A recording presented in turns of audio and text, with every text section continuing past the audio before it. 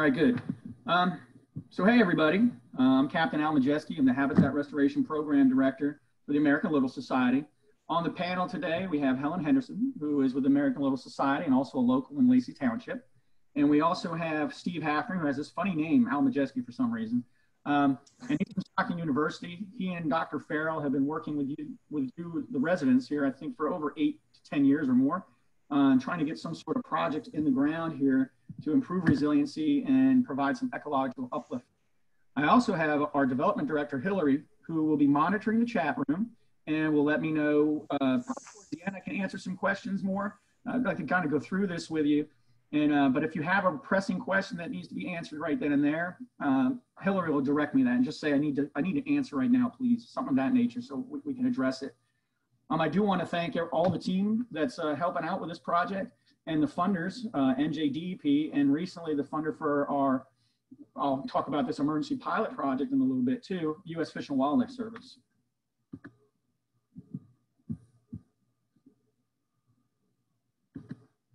Okay. So just real quick, for those of you on the phone that don't know us, the American Littoral Society, we're a nonprofit organization that cares for the coast, and we empower others to care for the coast as well. And we do that through the restoration work you're going to see today, education and outreach, of course, and advocacy.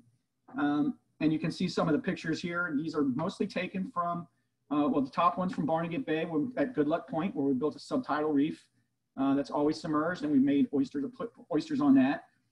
We build reefs down in Delaware Bay, and we have a program called Operation Oyster that canvasses the whole state as a whole. And then we do fish passage projects as well, marsh restorations and things like that. So the idea behind the Forked River project, and I'm going to get into all of it and where we're at today throughout this presentation. Well, the idea was to use the strategies that we use in Delaware Bay. So since Hurricane Sandy or Superstorm Sandy, we've been restoring beaches for the horseshoe crab and the red knot. We've added probably, well, I'll get into how much we've done, but we've done quite a bit of work there. We've used reefs, made a shell like we're proposing to do here at Forked River Beach. And then we also have plenty of Barnegat Bay experience, whether it's at Good Luck Point, which I mentioned, where we have a subtidal reef. We do bags on the bay or head done that. We do a lot of monitoring, and we're involved with the removal of ghost pots or derelict crab pots and then repurposing them. And what we're trying to repurpose them into is more for oyster gardening and things like that, to have another benefit to these pots that are left out there. We also have quite a few outreach programs in place in the Barnegat Bay area, and I'll talk about them in a little bit too. So here's what we've done in Delaware Bay to date. We've done about 3.24 miles of beach restore. That's over 75 acres. We've removed quite a bit of rubble. We've placed 211,000 cubic yards of sand trucked in from quarries on these beaches for the horseshoe crab and for the shorebirds, especially the federally listed red knot. We built reefs on the outside of these just to kind of keep the sand on the beach, and it's working. It really is, and you'll see some photos of that and how we're going to apply these techniques and strategies to the Forked River Beach project. With Stockton, they developed a Delaware Bay sediment transport analysis tool. That way we can kind of see how the sand budget is, what's moving around, what kind of grain size might work best, and pretty much the parameters, those physical parameters that would affect a restoration or promote erosion or minimize erosion. So we kind of want to find that common ground. We tag a lot of horseshoe crabs, as you can see here, and we didn't do as much this year in COVID. Unfortunately, we couldn't have volunteers, but my staff were able to go out and tag crabs as much as they could. Ordinarily, we'll tag about 5,000 a year. And now we have something new in Delaware Bay, and we hope to make this go statewide one day possibly. We have a regional 10-year permit in Cumberland and Cape May counties to do restoration like we're proposing to do at Forked River Beach. We recently just put in a state blanket permit to do that same work. So we would have 2 permits ready to go that would expedite us to do our work. And here's what it looked like. So kind of envision a little bit of Forked River Beach here too, but we came in, we put down the sand and removed all this rubble, as you can see here. And then in the bottom on the right, the horseshoe crabs did come. We had to do this very quickly right after Sandy. And then we came back over the past 7 years or 6 years and kept adding sand where we needed to. We learned pretty much the characteristics of each beach. Some are called source beaches or feeder beaches, and they provide sand to other beaches. But they're also good beaches for horseshoe crabs. So we wanted to put reefs in front of them and try to keep that sand some kind of an equilibrium between. And then we did 3 more up through 2017. We actually just put sand in 2018 and 2019 and 2020. So we continue to do this with our regional permits to kind of restore these beaches back for the crab. And you can see our one actually was awarded best beach in the U.S. restored beach. And we hope to do the same for Forked River.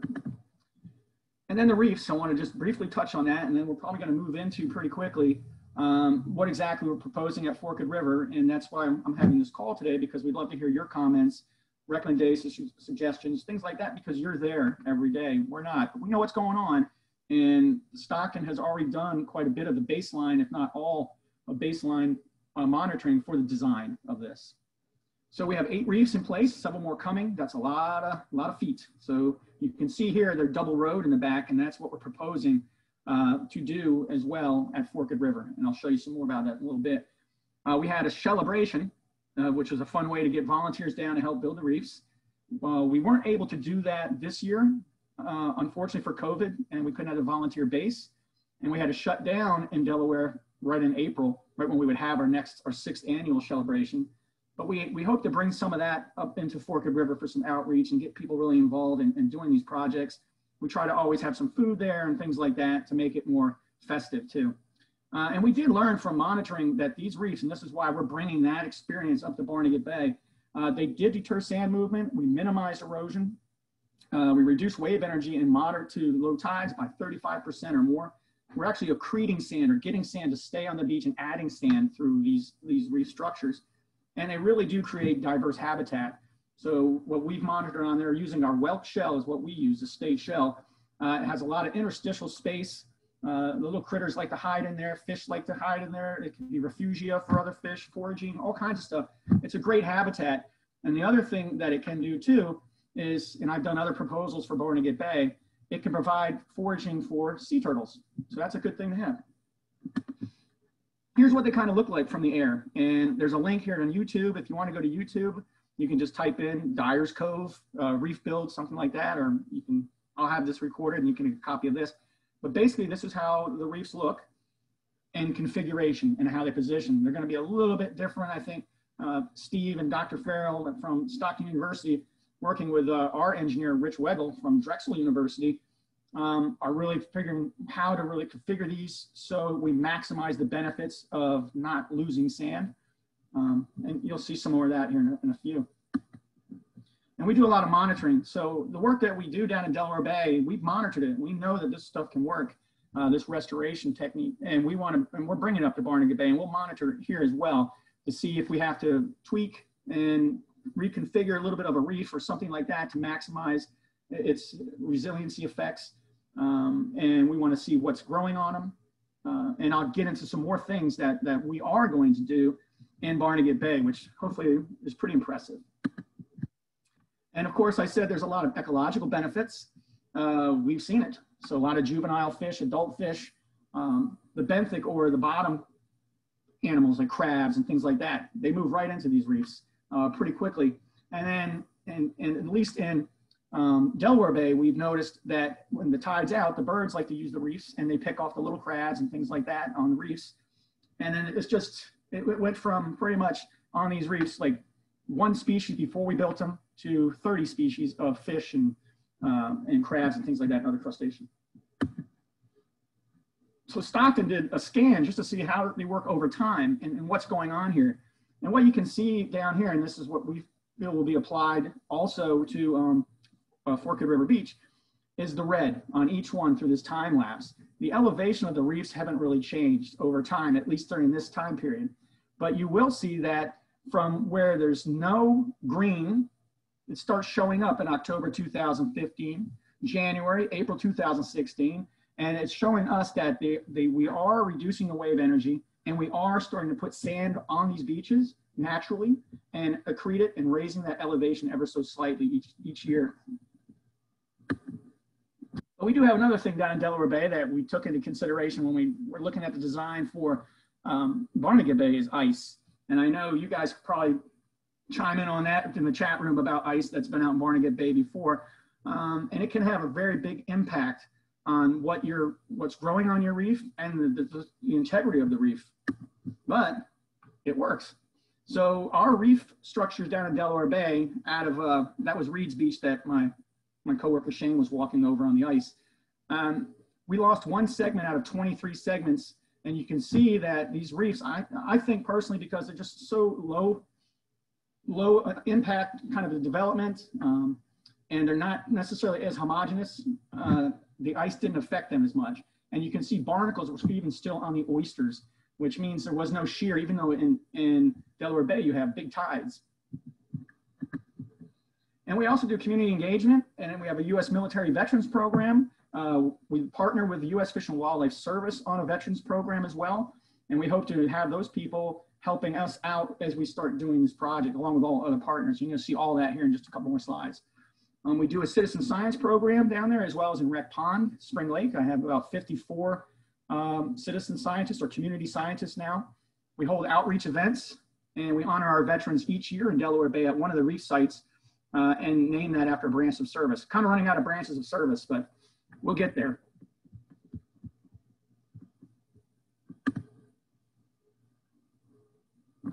Okay, I'm going to stop here for 1 second and just look at the chat room. Somebody asked, what is the green? Okay, I think I answered that. I hope I did. That green was sand that's being accreted onto the beach naturally through wave attenuation. And then Pat, oh, Steve answered that. Thanks, Steve. Never mind. So I'm going to go back to the presentation. So it brings us to this. So now you have all the background of what we've done in Delaware Bay. We build the reefs. We put sand on the beach. We're now doing vegetated berms as well. We've elevated marsh. All this can be brought to a different region, another place.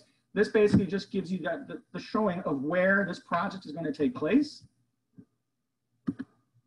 And the team. So it takes a big team to do these types of projects it's a big multidisciplinary team. So it's us, the society, who will be managing the project and working directly with the DEP. Stockton University will be working as our co-partner, basically. They've been out here a lot longer than we have when it comes to this project. And we have a great working team together down in Delaware Bay. So some of the companies or organizations and agencies you see here have worked with us in the past down in Delaware Bay, and we just have a really good relationship doing this restoration. We have wildlife restoration partnerships. They're out of Delaware Bay area. That's Dr. Larry Niles. He's one of the leading global shorebird specialists. So it's great to have him on our team. And then, of course, Barnegat Bay Partnership, Wego Engineering, Fish and Wildlife Service. Like I said, we're going to have a partners agreement with them. They'll provide technical support. They may provide some funding and plants, things like that as we move forward. Apex Imagery, just so you know, we'll be doing drone footage and kind of monitoring that way as well. So we'll be on the ground, and we'll also be up in the air looking at things to see how the beach might be changing, as we're going through this project.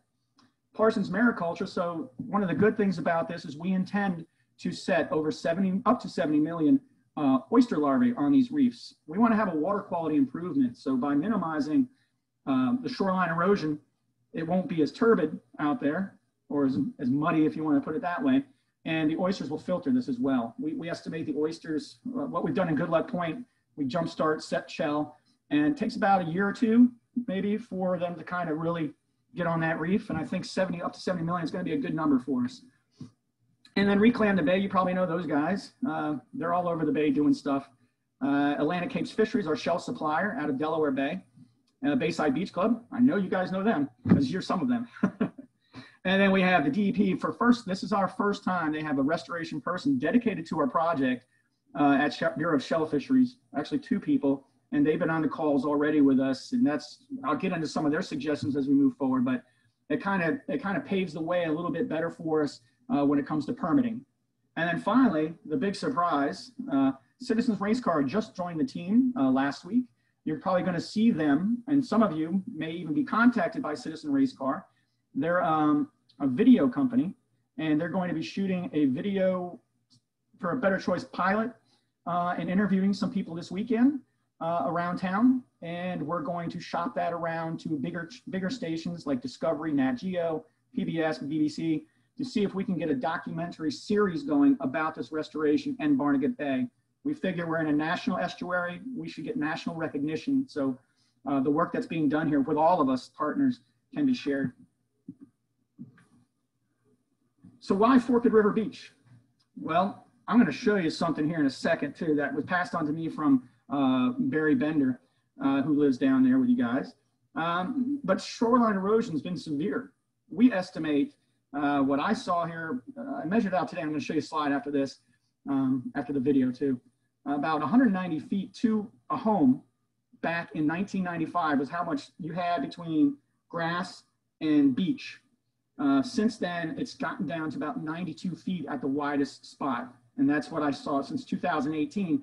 But more has been lost of the shoreline. And I'll show you some of those pictures here in a minute. Because of that, and you're losing the shoreline, you're elevating the turbidity. And the state has put this down and says that turbidity is very elevated there. What can we do to stop that turbidity or, and decrease it? There's been a great loss of habitat that I've seen there. But just like today, you guys are really engaged and committed to see this project through, and we appreciate that from you. That's why I'm glad you're participating on this call. And what I'm going to probably do, I intend to do, is either hold stakeholders meeting quarterly or, every 6 months, something like that, to really just keep the ball rolling, and so you guys know what's going on, and any suggestions or recommendations we can actually put into that restoration as we're moving forward. And what we see is by doing this, Lacey Township is going to be put on the map, Forked River Beach on the map, as a model for bay-wide restoration like this to really decrease this erosion and hopefully win back some of the land that the bay has taken. So what I'm going to do, I'm just going to click out. I think I can. Okay, good.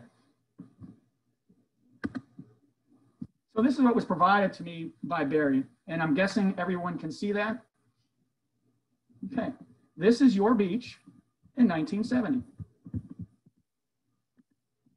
It's pretty interesting because you're going to see how wide it is. And there was a pool on the beach and a pool house. So this is, again, circa 1970, very large and wide beach.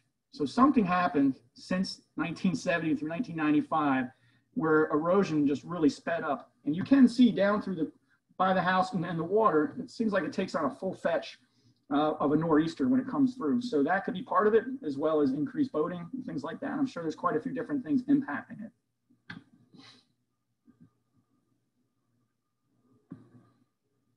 But very wide, expansive beaches. So I showed that because I think it's pretty cool to look at the history of things as you're moving into a restoration, and it kind of ties into what's important to others. Okay, so there we go.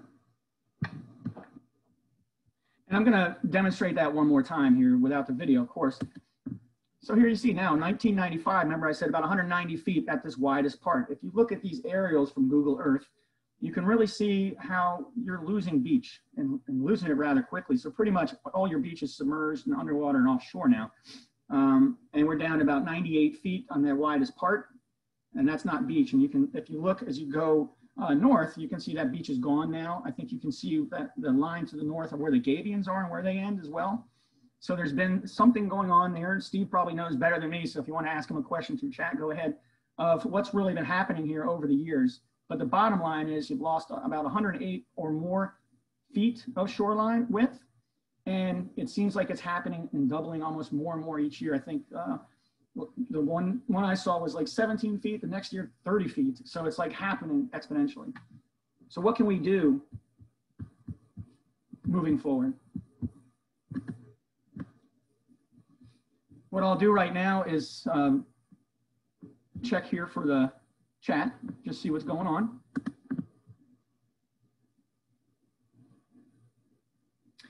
So we are going north of, and this is to John, we are going north, and you're going to see that here in a moment. I'm going to show you the plans that Stockton has been designing with Rich Wagle. Can you check the Q&A as well, Al? I can.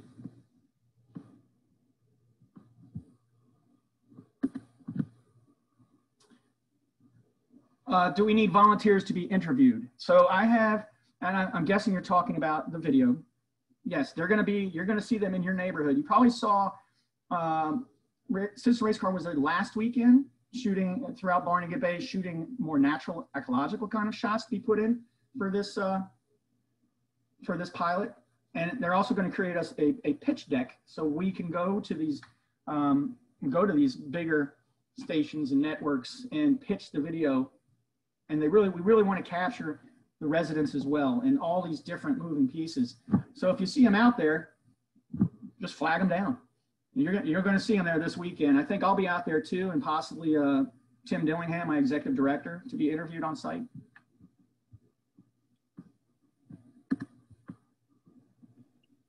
There's one more question in the chat just while you're answering questions.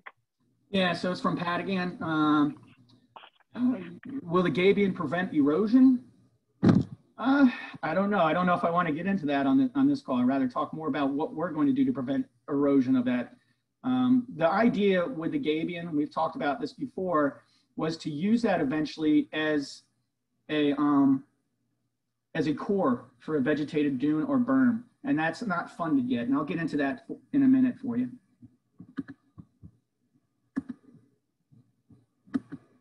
Okay, so this kind of really shows what's going on there now. These were provided to me by Ed Klump, and I've used them in quite a few presentations to the project team as well as the regulators to show the urgency of getting this project in the ground. Unfortunately, might be the biggest questions I haven't seen yet is why, if you started in 2018, are you really starting now? And I didn't get an executed contract from the state till July 1st, 2020. Even though we were awarded this in 2018, it took a lot of time to do that. So we're starting now, and I'm going to show you the steps that we've been taking so far to hopefully move forward. But you can see continued loss, which is increased turbidity. This is the nor'easter in 2018. Here it is again, and it looks to me in this picture, someone has put down some coir or coconut fiber fabric to hopefully prevent or minimize erosion, but it looks like that didn't work either, and it could possibly be that the pins were too small. I don't know. But now it's undercutting into people's property. And I know you guys see this all the time, more so, but I wanted to have some photo documentation to share with you as well. So this is what we want to prevent. And then we have in front of, I believe this is near Tony's house, Fiani. I hope I said that right. Anyway, he came in and he had emergency authorization, I think, and Ed Klump worked on that too with the Army Corps, as well as the state, to put up more of a bank stabilization just to get through the season, because at this time, even though we were awarded the grant, we weren't contracted to work on the grant. And to further things as moving through that, we probably would have been already working on this early in March because I had everything ready to go, and then COVID hit. And between that and, you know, people working outside of the office, things kind of slowed. But we kept at it. The American Littoral Society held our ground and kept going forward and communicating with everybody. And I'm going to show you where we're at today. So here's the goals. And I kind of told you, I have a misspelled word on there. It's oyster, not oyster, just so you know. But we're looking to do, and this probably answers some of the questions before, about 2,600 linear feet. So that's from the tip up by the park all the way down to where the creek is. And then we're going to set about 70 million oyster larvae on the shell that we place. We want to increase that resiliency to adjacent communities in the bayfront with living shorelines and oyster reefs. We want to reduce erosion through wave attenuation. And we're hopefully, we're going to be monitoring to see how we're decreasing those turbidity levels and monitoring that, like I said. And then you're going to see some improvement to the ecological health as we're creating this more diverse habitat. And we have existing outreach programs already in Barnegat Bay that we want to expand, and we want to add some new stuff too to kind of make it exciting. All this is right in line with the Barnegat Bay strategy plan for restoration, enhancement, and protection through the state. So here it is. This is what you guys probably been wondering. What are we doing? So the project is $1 million project that we have that was given to us by DEP in 2018 in an award. Like I said, we just got contracted about a month or two ago. And we've also received $40,000 from U.S. Fish and Wildlife Service to do a pilot project. And I'm going to get into that after this big project, kind of discuss it a little bit. But you can see now, this should answer your questions of what the expanse is. And if you look at the southern piece, you're going to see a little green kind of a rectangle. And that green rectangle is rehabbing the terminal groin that's down there. And the reason why we're rehabbing that groin is to prevent downdrift sand into the channel at the bottom here in the south, into that lagoon. So that's part of the project there. So that, and then 8 to 10 reefs And that could change depending how we configure it. And and that's pretty much it. We were only funded to put in these reefs through the NJDEP at this time. Okay. And then some of the other things you might not know about, we do a parade of boats from our Good Luck Point oyster tank, where we grow our own oysters and we bring people down and we place that shell on our reefs. And we may do the same here. We're going to try to do that. We do have an aquarium exhibit. So if you go to Jenkinson's Aquarium, you're going to see all our oyster restoration work up on the second floor by the seals. And we continue our shell recycling program. And we're working something out now with the state too, to maybe start getting some shell from Atlantic City as well, to put on these reefs as we go. But so you know, we thought this through, and we're scientists, we're engineers. Just about everybody on our team has some kind of a great piece to add to this, to the movement of this project. We were looking at issues that are different from Delaware Bay in this design. And you can see this is a bathymetry map that Stockton did of the project area. One thing we noticed right away was tide. Remember I said in Delaware Bay, we have anywhere from 6 to 8 foot tide, but in Barnegat Bay, we have a ½ foot. So that doesn't make it conducive to do the reefs the same way that we did them down in Delaware by hand with bag shell, because you can't see in the water where you're placing them if we did it all through volunteers, even though that's how we would like to do it. Definitely ice and the water depth. Again, I said the tide is just not as big at all in Barnegat Bay. And the timing of when we can do some of this work, if we do it in the summer, we might run in with volunteers getting stung by clinging jellyfish. We are looking at submerged aquatic vegetation. We're pretty sure none exists. Brioche shellfishes was down there last week, and they were going to do a scan of it. And I think U.S. Fish and Wildlife has also volunteered to go double check on our coordinates. So we supplied them those coordinates already to make sure that there wouldn't be an issue of submerged aquatic vegetation. One of the ideas here too is once we put these reefs up and we create this more quiescent environment, will SAV be able to establish? And if it does, that's fantastic, because then you're really creating that nursery habitat and that what the National Marine Fisheries Service calls habitat area of particular concern for juvenile summer flounder and things like that. So we would love to see that happen as well. Logistics and staging is a little different. We do everything land-based in Delaware Bay. But here we see that we're probably going to go boat-based and land-based, or the mix of the two. So you'll see some barges out there and things, depending on how we're doing this design now, which I'm going to share with you here shortly. And then again, too, our schedule will be driven by how we set the shell. So probably set the shell, I think they can start as early as the spring, depending on water temperature. That's going to be done in a land-based aquaculture facility down in Tuckerton by Dale Parsons and company. So we can start shipping it, bringing it up, placing it, that kind of stuff, all the way up through, I think, September.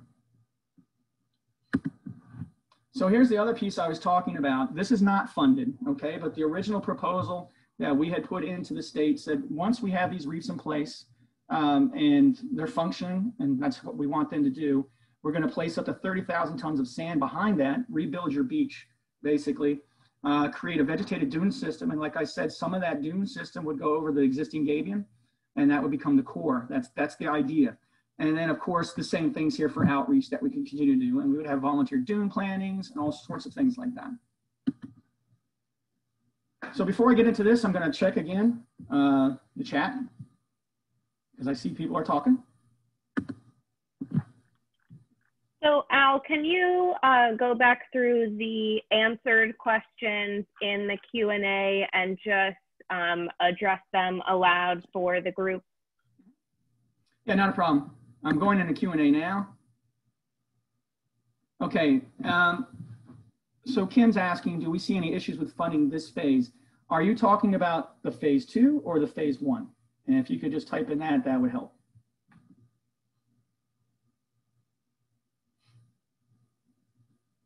But to answer if it's phase 2, I don't see any issues with getting that phase funded, but we have to get phase 1 in. Once that's in and it's kind of seen how it's working, how the reefs are working, if we're recruiting sand or not at a good pace, then we would address that as phase 2. And I think with the state's push for resiliency, we stand a good chance of getting that funding, especially if we're showing success of phase 1. So I hope that answers your question. And then Kim says she lives 2 lagoons in from the beach. In the last 17 years, the water depth from the entry point by our restoration project into her lagoon has gone from 6 feet to less than 3 feet. The old beach is in our lagoons. Instead of trucking sand in, can it be dredged back out of those lagoons to our beach restoration project? So that's a good question. Thank you. I didn't see that up there. Sorry. It could. It could. I think that's something we have to work in concert with the state. Steve might want to chime in on that from Stockton because he knows a little bit more about the dredging component. We're not permitting this phase with dredge, but that's why we're putting out that now you got me not thinking what it is. Terminal groin. There we go. Placing the terminal groin so that sand doesn't end up in your lagoon. So that's the thought. But yeah, Steve, who does dredge those lagoons? Is it the state? So dredging of the lagoons is an interesting question because it's not part of the state mandated channels. So that's usually a community-driven function. So there's no reason why, if the material is clean sand, that we couldn't put it back up onto the beach, and that's something interesting to explore. I would certainly recommend that if that's something that the township would like to do in conjunction with this project, we may be able to piggyback on that and use that sand on the beach. But that would be a permanent issue because it is probably owned either by an association or by the community or by the township. It would not be part of the state mandated channels. Yeah, Ed's saying the lagoons were done by Lacey, first one 3 years ago. And then once we truck sand in, if we do end up having to truck sand in, how are we going to prevent, I mean, I know the whole point is preventing erosion, but, how are we going to prevent that sand from ending up in the lagoon and, further decreasing the depth?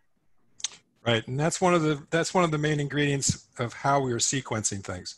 So we're not going to put any sand on the beach until we have those reefs in place and that terminal groin constructed. The terminal groin, which Dr. Weigel's designing, is going to be sand. It's going to retain sand. It's going to be impervious to sand flow through it. So the idea is we're going to leave an area just updrift of that terminal groin to accumulate sand, a pocket, if you will. So as the sand moves into that pocket, we can then excavate that material and have it hauled back to the erosional beach updrift. So that's the plan in place to try and prevent sand from bypassing into the lagoon. Great. And Kim, I hope that answered your questions. If not, just let us know. Great. So I'll do one more question here, I think. Oh, yep. Kim said yes. Thank you. You're welcome. Great. So I'm going to go into this revised timeline because we do have a timeline that was set up starting with 2018. That's been moved by 2 years, but now the urgency is really there.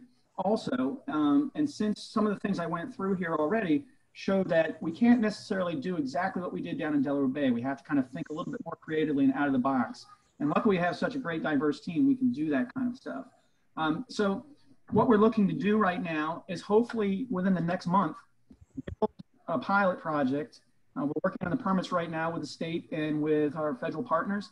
U.S. Fish and Wildlife actually put together almost everything needed, if not everything needed, for permitting through the Army Corps. And because, I think this is just really great of them, because Fish and Wildlife gave us that funding, they made your project, this project for you and the residents, Forked River, a priority project, which adds a whole nother, makes things more effective and expeditious when you're trying to permit that because they're funding this now, some of it. So that's great news for us for getting hopefully this pilot in. The only challenge I think we're going to have, we have the shell, but some of the other things that we may need due to COVID, we may not be able to get in time. We really want to monitor different techniques that we want to put together over the nor'easter season at one of the most vulnerable spots that we saw that Stockton identified, and just monitor that over this winter.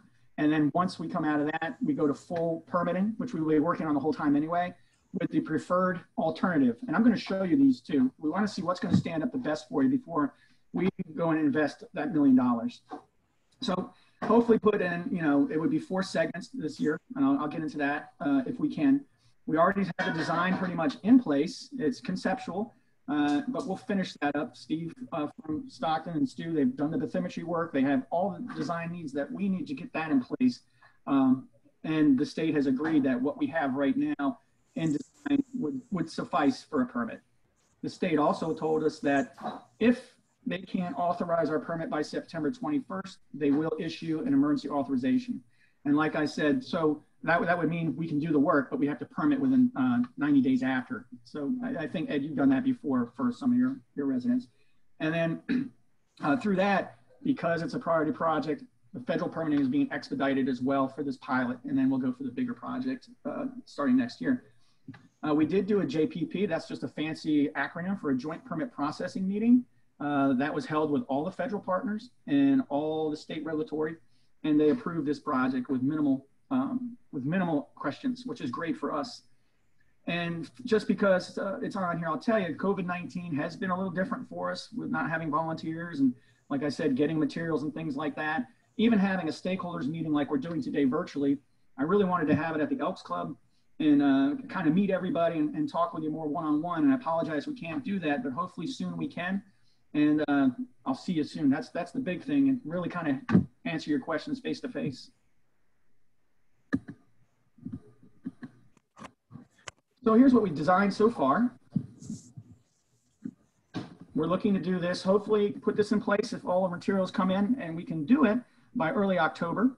We have 4 restoration techniques that we're looking at that Stockton has put together based on discussions we've had with our federal partners and our state partners on this. And Shell Fisheries, like I said, the Bureau of Shell Fisheries came up with some of these ideas, as well as U.S. Fish and Wildlife Service. And then just based on what we know we might experience here, whether it's ice and things like that, what's going to stand up the best, you know, for all of it. There's still going to be double road with gaps in between them. They usually have about 5 gaps. These are about 10 feet wide, or 10 feet long by 5 feet wide. And I believe for these, they're going to be about 3 feet high. And that, am I correct on that, Steve? It was 3 feet, I think, right? Actually, we're going to be closer to 4 feet. Okay. So that changes a little bit, but you're not going to really see them, if I'm correct. And we have some other ideas that we may add to the project now to really improve resiliency for you guys. So here you can see in the middle, that's where we're proposing to do this. I want to say it's near, I might have the address wrong, like it's like near 1708 Bay Boulevard, around that area, where we saw the emergency permit from last year to do the bank stabilization, which wasn't as successful as it could have been. So this will hopefully give us an idea. Here's where we're really getting hit, and where can we employ the rest for the bigger project. And you can see down on this diagram the bigger project of how things would kind of be set up. So this would be an extension off of the pilot reefs that we're creating. So I see that I'm going to go back up here to Q&A and questions. I see people are asking some questions here. And let's see.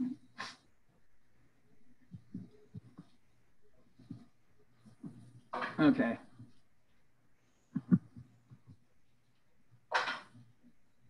Okay, Diane said she's going to volunteer and tell people like how it was. I think that's important.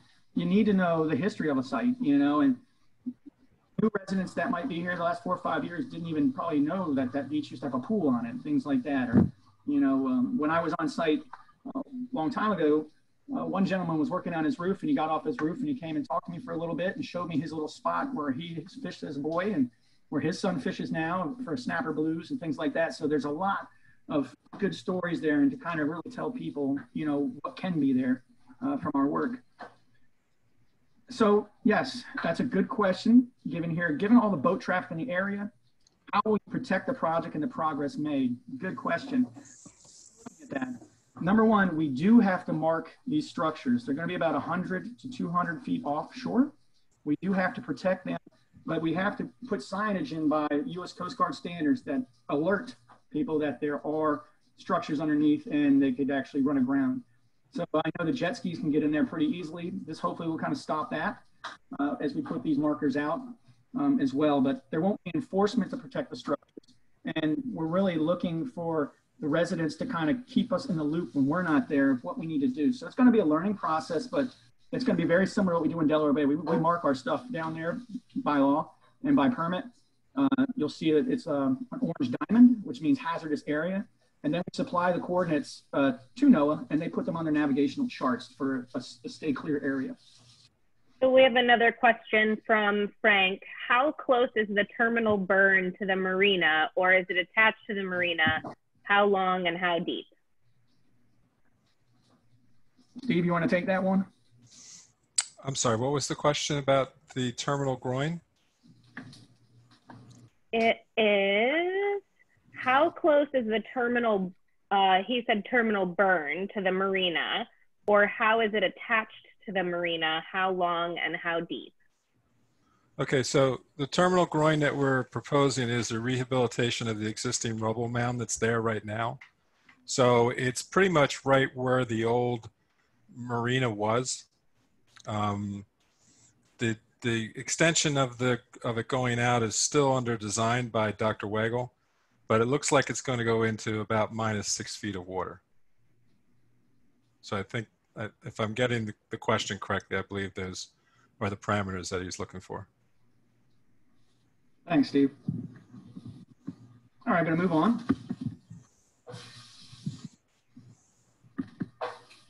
So here's what these are kind of looking like. Here's what we come up with. We want to engage the community, but we also want to provide some natural infrastructure here that we're mimicking some from what was done down after Katrina, down in New Orleans area with oyster reefs. So that first one here is HESCO baskets.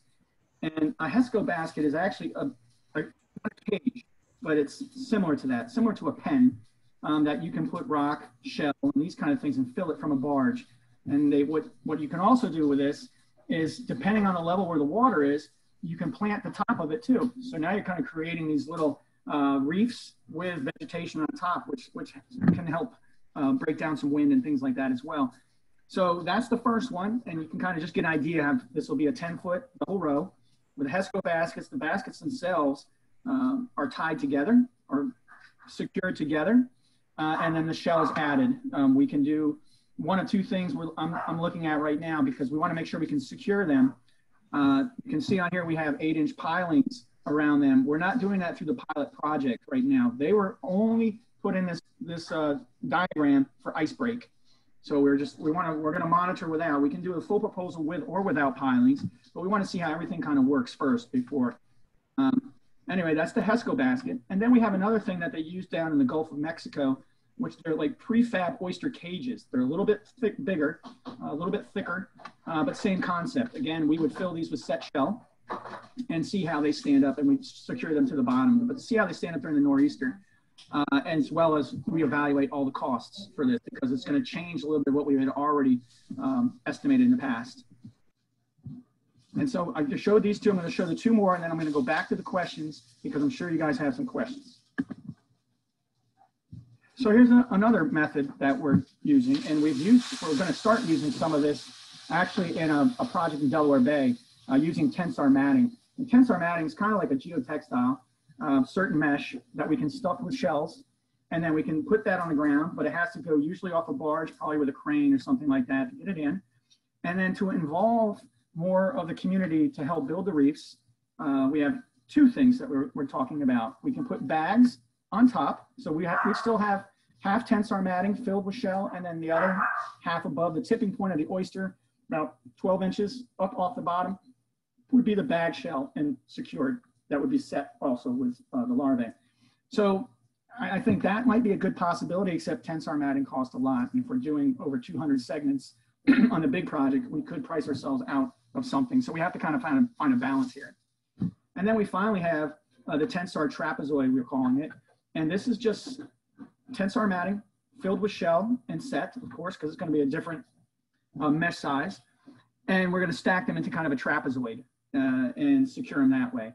So you can kind of get an idea of what we're thinking and how to engage the public. The other way for volunteers, I said there was two ways. One was the bag shell, is baskets of shell as well. So we can have an event where we actually take skiffs of shell, baskets of shell, or what have you, to put inside, say, the HESCO or the prefab. So now you've seen this, I'm going to jump back up here real quick to the Q&A.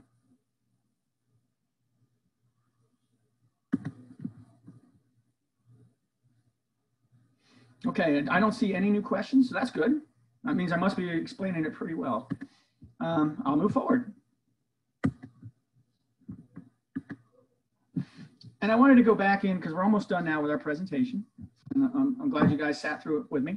The bigger picture, so the bigger project, we're back, not just the pilot, but there's more to this than just the restoration, of course. So we're not abandoning this project. We're going to be out there monitoring it out through 2024. We're going to look at oyster survivorship and recruitment. Like I said, we had to jumpstart our reefs in Good Luck Point. We did have some loss of oyster, but we also had some good gain. So we want to see that. And by doing that, working with Dr. Christine Thompson at Stockton University and talking with her, we're going to try to figure out a way to measure denitrification too. What local impact are all these oysters having on the water quality as well as the turbidity? So we'll get to that probably later on in the project after the pilot, and kind of really hammer that out for the permitting of our monitoring program, because we're going to have to write a monitoring plan as well as a adaptive management plan, just so you can understand that there's a little bit more than the state is okay with that. And once they buy in on all that, we can move forward and really get some good data here. We're going to look at the biodiversity, the water quality. Are we attenuating waves? Is the infrastructure that we're putting in, this natural infrastructure, is it holding up as well as it can? And then we're going to look at edge erosion using the drones and any accretions. We've done it before, or Steve was saying he could possibly lock in some of the work he'll do on the ground with the drone above, and we can really get some good ideas of what's happening and what are the next steps. And of course, we'd like to continue and grow volunteer programs in our citizen science and get our military vets down there through the U.S. Fish and Wildlife Service as well. So if you know any veterans that are looking for a paid internship, you just send me an email. So some of the outreach, just want to give you an idea of what it looks like. A parade of boats, we've been doing that for years. It's usually televised. You can go on YouTube and type in Good Luck Point Parade of Boats. And our first one was pretty cool because one of our veterans, he plays trombone, and he was playing on the boat as we're going out anchors away. So it was really kind of like a nice parade. We involved the local yacht clubs as well, and the kids and their sailing clubs, and they help bring out the shell, and they become a part of that reef as well. So we'd like to extend that to the Forked River area. And then we'll have plenty of volunteer events. And like I had said, we just brought on a Team Citizens race car, and we're hoping to have a national network take a documentary or provide a documentary series for us, a documentary, possibly. So we'll be shooting this weekend the pilot video, and then they're going to go back and edit it, and then they're going to create a pitch deck. And then from there, they offered up to do this pro bono for us, to shop it around to the networks. So that's really good because we're not pros at that. We can restore stuff, but I've never had to pitch a documentary to anybody. And this is our spat tank. So this is where we grow oysters. We have babies on board. I've done so far probably over 6 or 7 million in that little tank throughout. And what we're going to be doing, like the 70 million now, this is a big production. So a little bit different. This is more for outreach, but these oysters can also be taken down to Forked River. And this is what our existing outreach at the aquarium, this is what this looks like. We were doing more of oyster gardening and that kind of stuff, and talking about Operation Oyster and projects that we're working on to bring back a healthier bay. So that's what I have for you. I hope this helped you some understand what we're thinking, and hopefully you agree with it. If you want more information or you have other questions that you'd like to ask me, feel free to email me at alec@littlesociety.org. If you're not a member of the American Littoral Society and you want to follow us, become a member. It's a great organization, and your help helps us do these type of work. So I appreciate it. I'm going to go back in now into the chat and see what kind of questions we have. I think for some reason, Hillary, you're seeing more than I'm seeing. That's all. There's two different places. There's a Q&A, and then there's the chat as well, but there are no open questions in the Q&A, so you are good there. Good.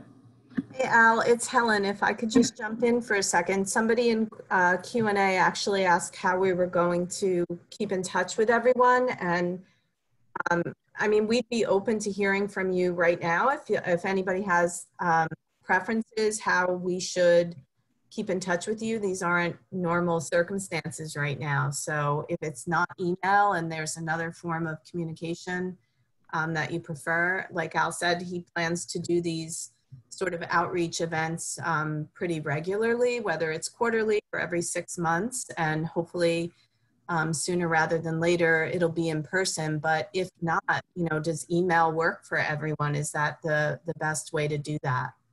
Yeah, so let me just jump in there real quick because Pat Doyle and Barry Bender and Ed Klump, and I don't know who he had. He had another gentleman or someone helped volunteer to pass out flyers for this event. And Pat got like over 90 emails, and she sent me the distribution list. So I have that to communicate with everybody. But you know, it'd be great to have as many emails as possible so we can just send out a big one. And I didn't really want to miss anybody on the flyer. And I apologize for scheduling it in the afternoon when people are working. I wasn't thinking the fact that ordinarily I would have this at like 6 or 7 o'clock at night, like I said, at the Elks Club, you know, something like that. But that's why we record this. So at least people can watch it on their own time or go back to it. So yeah, so they've been done, Pat and Barry and Ed and some of his people down there, been working pretty hard to get this out and distribute and talk. You know, we made a choice to go 2, 3, 4 blocks back and let people know, hey, here's what we're thinking and what do you think, you know? So we've got a couple things that came in. Diane says, please keep emailing us. Really, she just said email, but I think we're gonna, you know, that seems like a good way to keep in touch with everybody. And then Frank wants to know again, the shells in the photos are not in bags. Are they just dumped loose into a confined area? That's correct. So the ones that aren't bagged that we're putting in like the Hensco, which is just basically like a cage kind of a thing, or into the pens themselves, these oyster pens that we use down in the Gulf, they'll be put in loosely, but they will be preset with oyster spat or oyster larvae. So that's the way we felt if we can't do the bags, maybe that's not the best way, but maybe it is, we don't know yet. We can involve and engage volunteers in a way that they can still add the shell to the pens and that, you know, and watch the oysters grow. And we expect, talking to some of the experts, about first year, second year, they should establish pretty well if the oysters take, and that's a lot of oyster we're putting out there. And I just do want to say as well, the Littoral Society has a general email list, so you're welcome to sign up on our website. There is a join us button at the top on the right hand side, and you can sign up for email, and we will email out the recorded video to those key outreach folks that Captain Al mentioned, and then they can distribute as well. And then the Littoral Society has a YouTube channel, and this will go up on our YouTube channel, and then there's going to be a project page on our website that will have this video embedded on it as well. We can direct people there.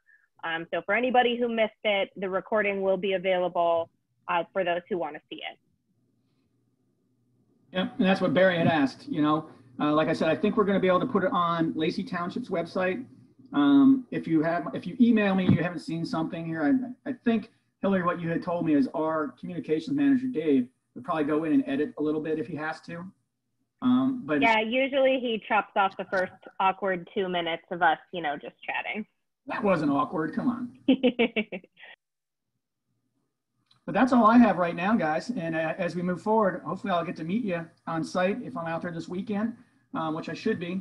And as we start doing this project, I'm really hoping, and we're working hard to hopefully get this pilot in within a month. But like I said, I can't control the COVID and I can't control manufacturing. We do have shell, but we may not be able to get the materials to put that shell in yet. And if that happens, it's a bummer because everybody's working so hard, you know, not just us, but the partners on this project to get permits in place so we can do this pilot and actually get some useful data out of it over the storm season. So on behalf of our team and our funders, I'd just like to thank everybody for attending this meeting. Like I said, if you have anything further you want to ask me, just email me at alec@littlesociety.org, or like Hillary said, you can go to our general questions. I would ask that you probably want to put in the title Forked River Beach Restoration. That way they know who to go to right away for me. And Steve, Helen, Hillary, thanks guys for helping out today and fielding some questions and working us through this webinar. Thank you everybody for attending. One last question, Al, before you go. before everybody jumps off.